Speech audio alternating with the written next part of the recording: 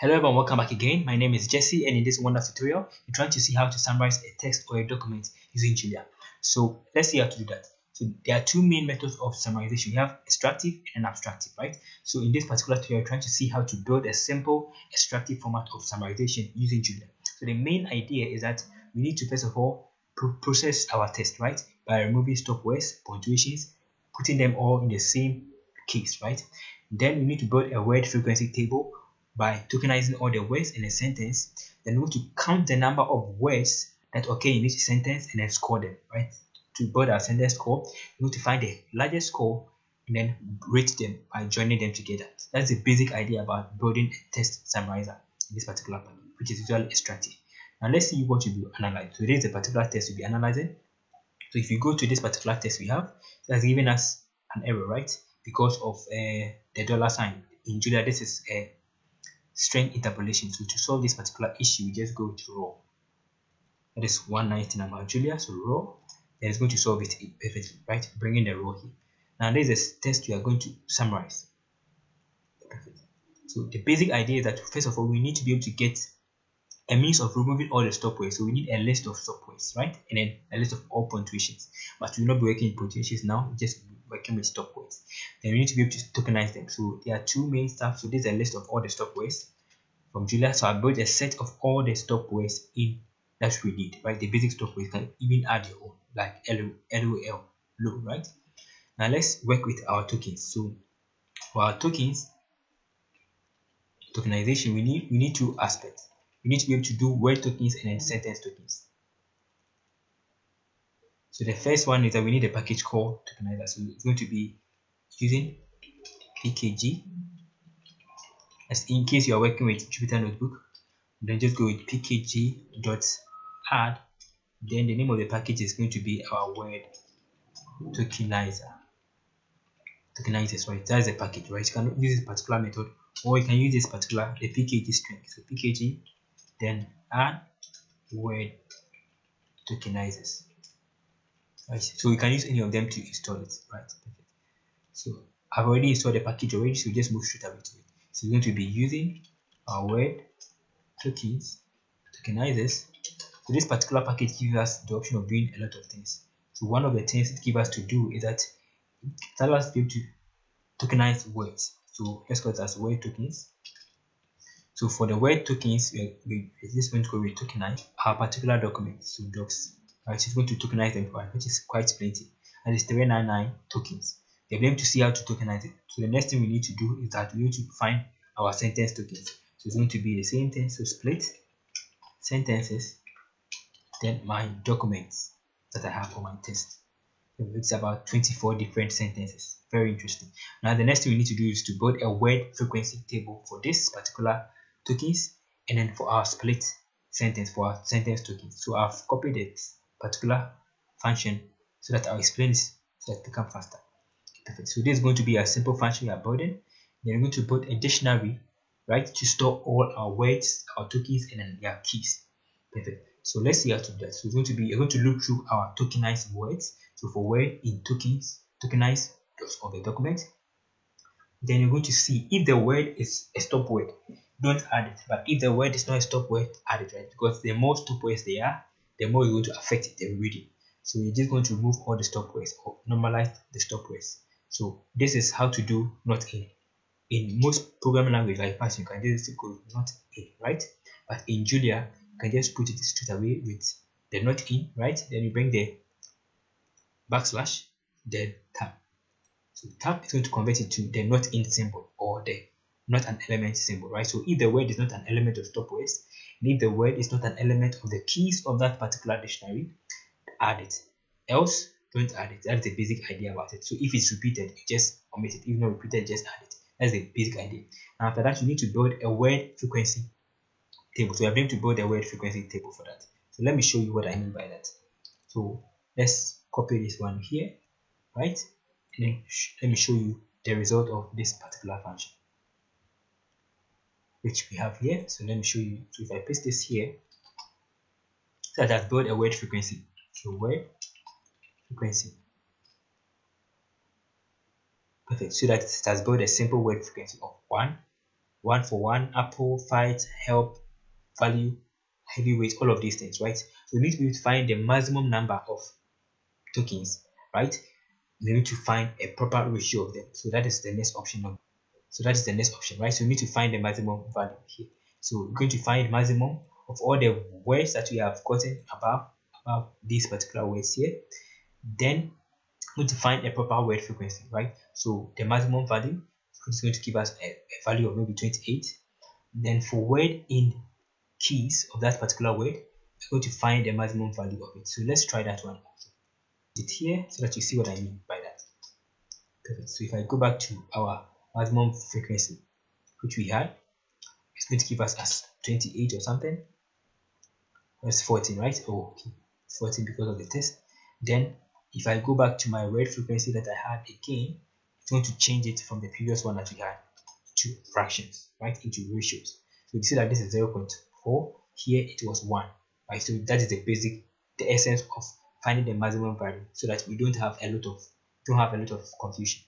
Perfect. So the next thing we need to do is that we need to be able to build a sentence tokenizer with what we did previously, build a dictionary, and then look through each and every sentence, look through each and every word of every sentence, and then find a dictionary, find a word frequency for that particular word, comparing it to the sentence, right? So that is the basic idea.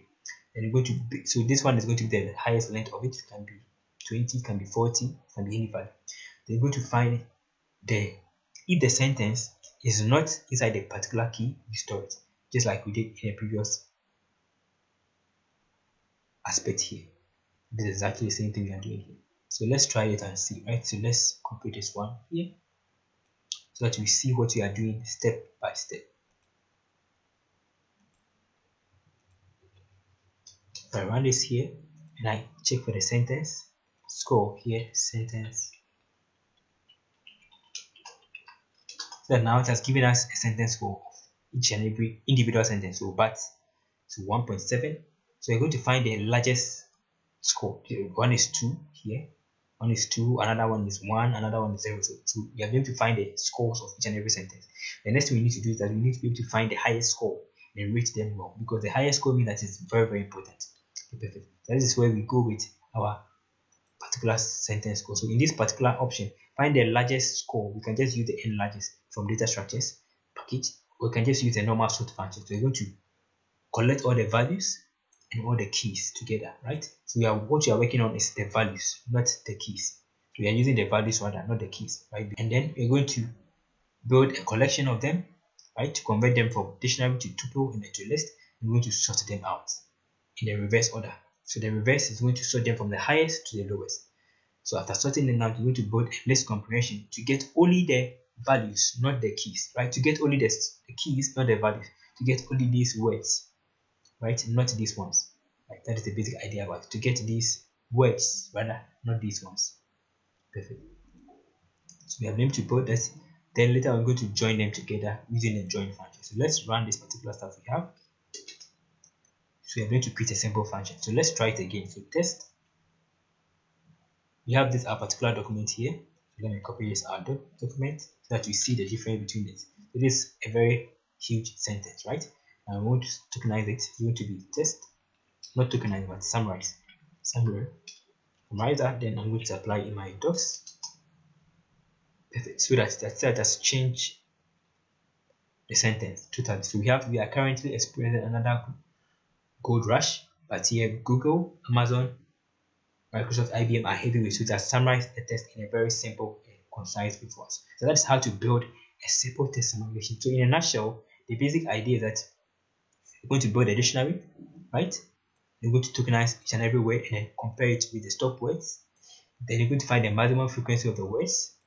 Then build a sentence tokenize all the sentence. Then tokenize the individual words inside the sentence. Then compare it with the score, right? And that's going to find the highest score based on the values. Then join them together. That's the basic idea about it. Now let's try and see how to use this one particular stuff to build a simple package. So I'm just going to copy this particular function we have here and then create a simple stuff. So I'm just going to go to this here and let's start. So to create a package, it's quite simple. Just going to go with our Julia, start our Julia script, Julia REPL.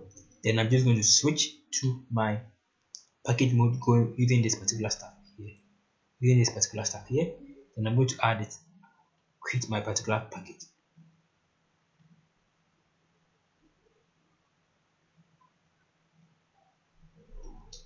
So it's going to be generate. Then the name of the package is test Summarizer. Right, perfect. So it's going to generate that particular package for us. So perfect. So it's created a project.toml file and then a source file with this particular stuff. So let's check that. You have my test file, and inside you have a source file with something here, right? And then here we also have the toml file. So inside my source file, if I go straight here and I add it, open Sublime, this is the name of the particular package generated, right? The name of the particular file, which is this file that we are having here. Perfect. So there's something here which is this. So this is where I'm going to paste in all my stuff. So let me shift here to CD into my test Summarizer. Perfect. Right, so I'm already here. So if I go back to my tree here, you're going to see our source file, right? So let me add another package to it. So I'm just going to activate it by going to the package mode and activate dot. It's going to activate the test Summarizer. So we see that it has activated a particular package for us, right? Test Summarizer package. So I can add another package, which is add word tokenizers, because that's the package you'll be using. It's going to add this word tokenizer to my toml file. Perfect. So it has added a word tokenizer package. So if I go back to my file, source file here, and I go to here, you see that you have a manifest toml file, the project or toml file. So let's open this manifest toml file. Inside you have all the dependencies, all the things that this particular package requires, right? All of them, including the one we installed, the word tokenizer. The same way, if I go check the toml file, project toml file, right? Toml means Tom's obvious. Okay. So we have the name of the package. We have the name of the package, test Summarizer, right? That is the name of this particular package. Then the author, which is me, so I can change it to my name. So it can be JCharisTech, right? Then a version. So in case you want to change the version, just put the version in. And the dependencies that we added here, it has been placed here in a very nice format. So let's save this and then let's close it. So the next thing we need to do is be able to put in our function. So let me copy and paste my function from here. So this is the function that we're working with, right? So copy this particular function and then paste it here. Perfect. So we have been able to paste our particular function here. So this function required another package called the word tokenizer. So let's import that one. So using word tokenizers. Then also there was also stop word. So we need to indicate the stop word. So the stop word is going to be here. So we can copy the stop words from our script with the one we worked on. It is all these particular stop words. Right, so let's paste it here. Perfect. So we have been able to find our word tokenizer and then our stop word so that there's not going to give us any error. Now we need to be able to export this particular stuff. So let's export it. So we're going to export our test Summarizer so that we don't need to be calling this particular stuff. So when we're exporting this function, we can be able to use this function without calling the full name for it. Right. Now let's add some documentation to it. To add documentation, you just go with the dot string of this 3. Yeah. Now let's go on with this. So this is going to be our test Summarizer, then dots abstract string, right? So that is the usage. So let's go with the usage. So let's go to usage. It's going to be our test Summarizer, then your string. So your string or your document or whatever. Then I can just put another stuff for our documentation. So return a summary of documents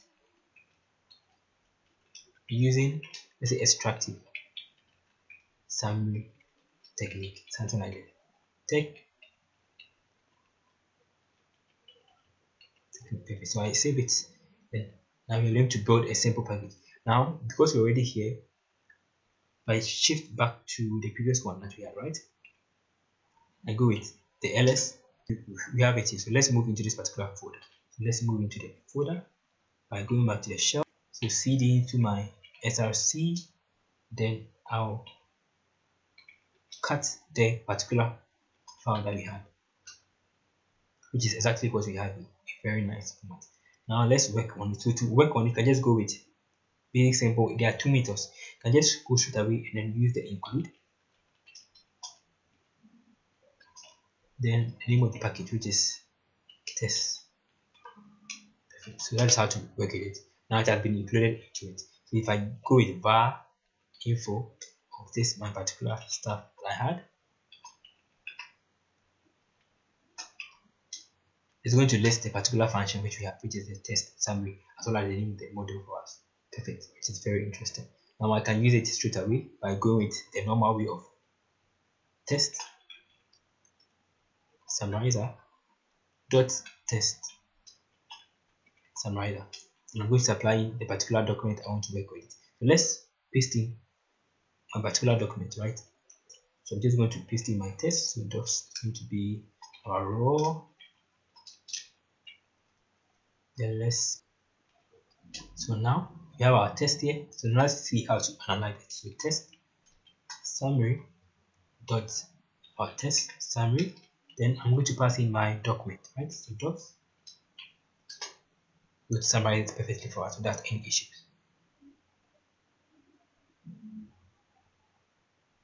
Perfect. So that summarize our test in a simple. So that's how to work with test summarization. How to summarize your test from start, right? From start of building the particular package and then building an individual model to allow it to work. So thank you for watching, and then please don't forget to subscribe. The code will be below. You can also check the links. So in some cases you can also actually add test to it, right? You can also add test. We will learn about that later. So thank you and stay blessed.